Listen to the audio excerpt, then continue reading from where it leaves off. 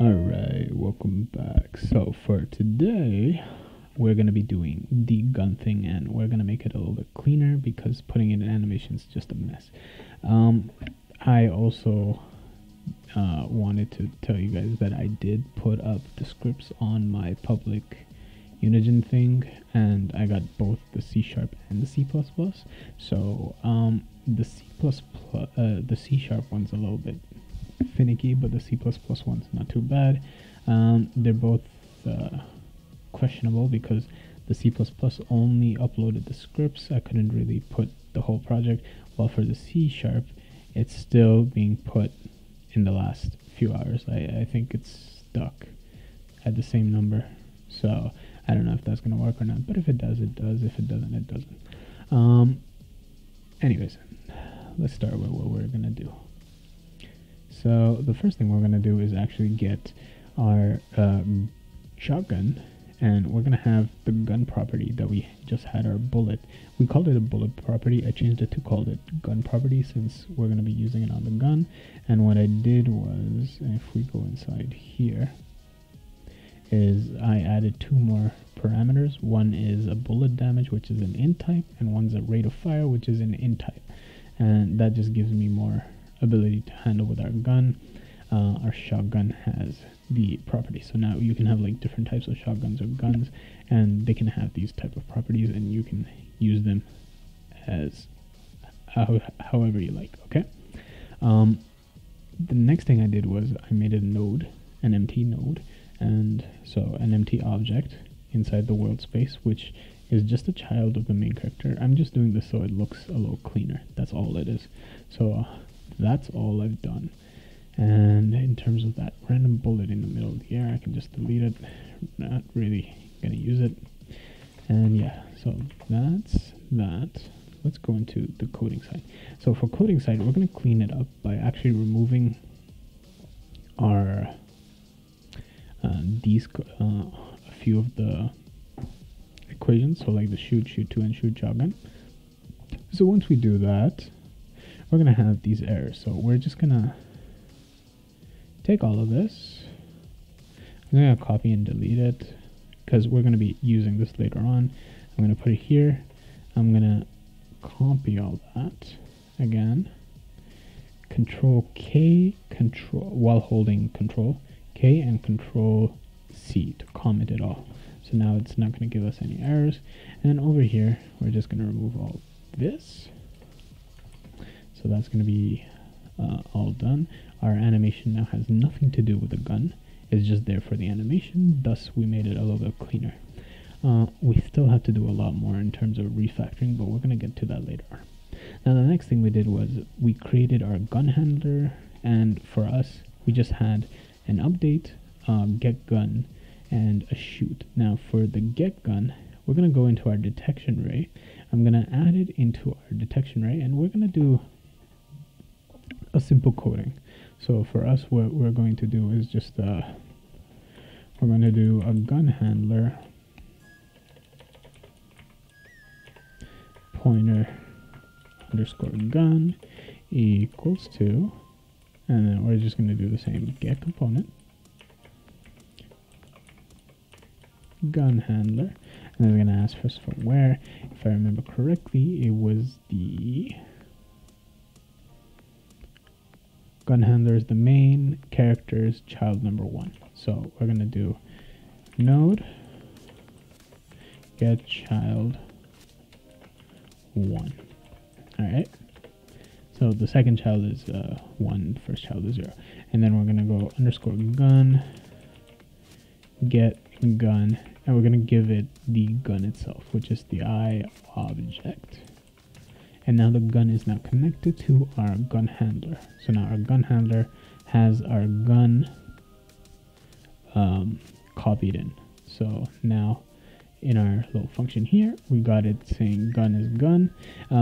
In the old code, there was a few more things written here, but we're not going to write that. So what we're going to do, because if you look back over here, we had this thing called bullet prefab equals to node reference create, and what that does is it creates it in the world space. We don't need it at the moment, so that's actually bad. idea from my part, so sorry about that, guys.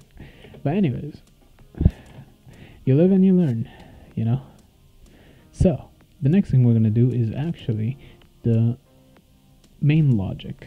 We'll start with the main logic, because what happens is when we do the main logic, we'll understand. So now that we have the gun, we're also going to do the is holding equals to true, meaning if he's holding anything, we're going to say he is.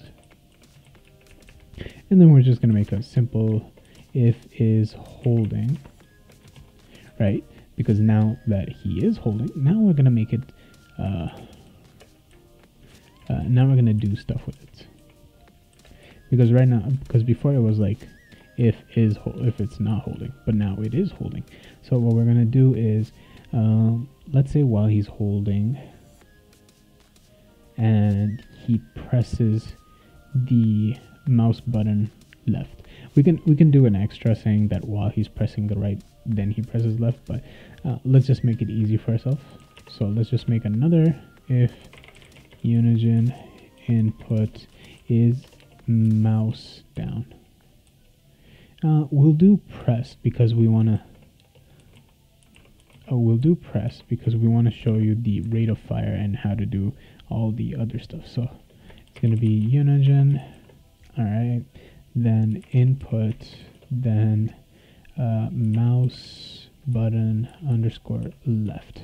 So if I'm pressing left, I want it to shoot. So we're going to say shoot, and I'm going to say shoot with this lookout. We are going to use the exact same thing that the lookout was, which was somewhere here. Oh, there. No, where are you? Let's just do this.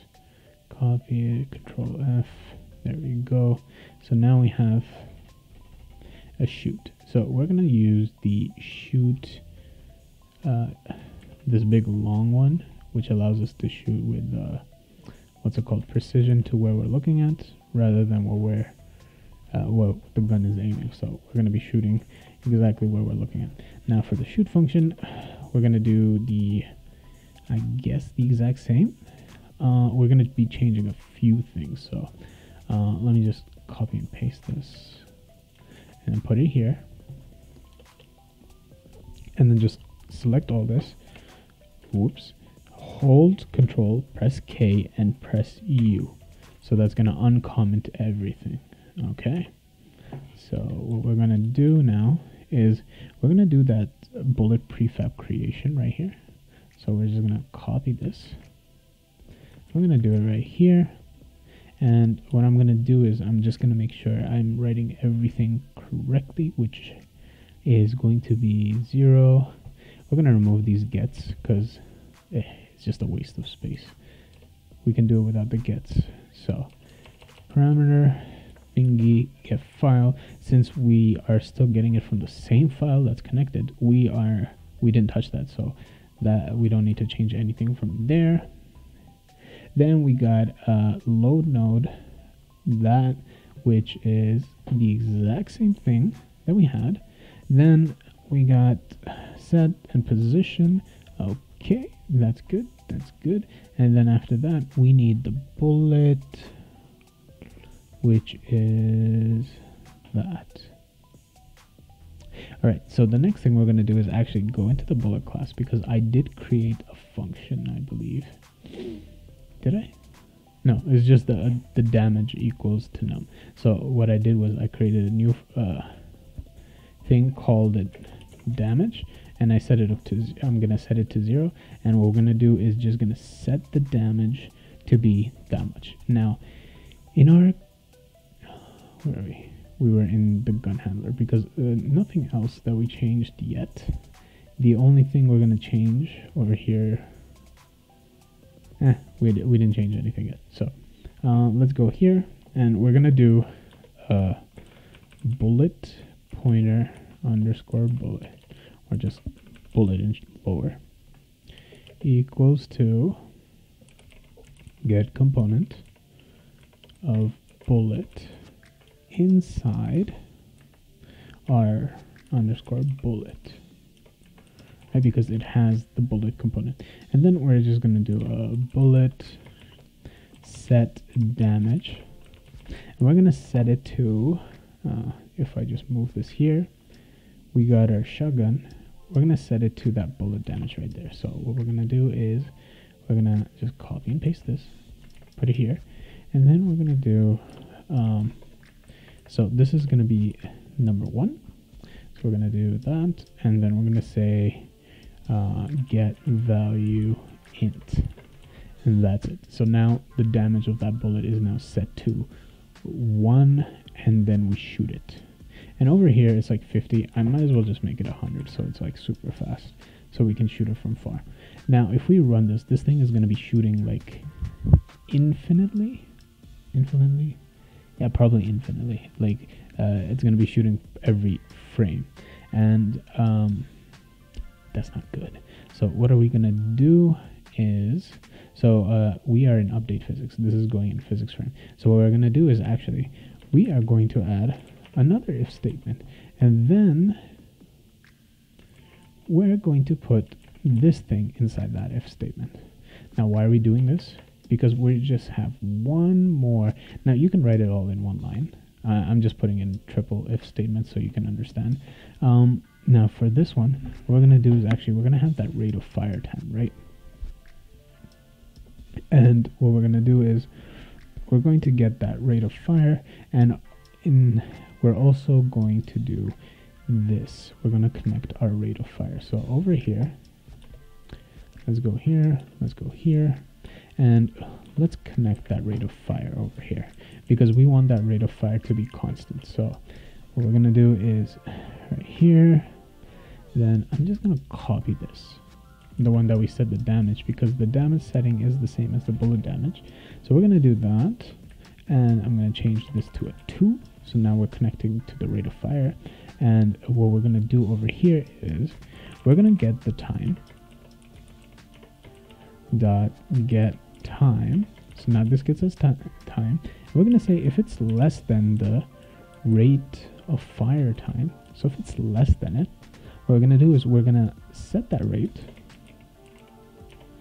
equals to the same Unigine game get time, right, plus in brackets the rate of fire. Now the rate of fire is going to be 1 divided by rate of fire, because you're shooting 5 shots in 1 second, so you just want that ratio. You add it to the time, and it's going to shoot every 5 seconds. Is this everything? Probably. There's also one problem. I've noticed that inside our bullet, when we do it with the collision, it only hits it once, but when we do it with our body, it hits it 3 or 2 times actually. Not 3 times, but 2 times. Because if we were to just do a log message, and then we could do a percentage, we could say collision, and then percentage D, right?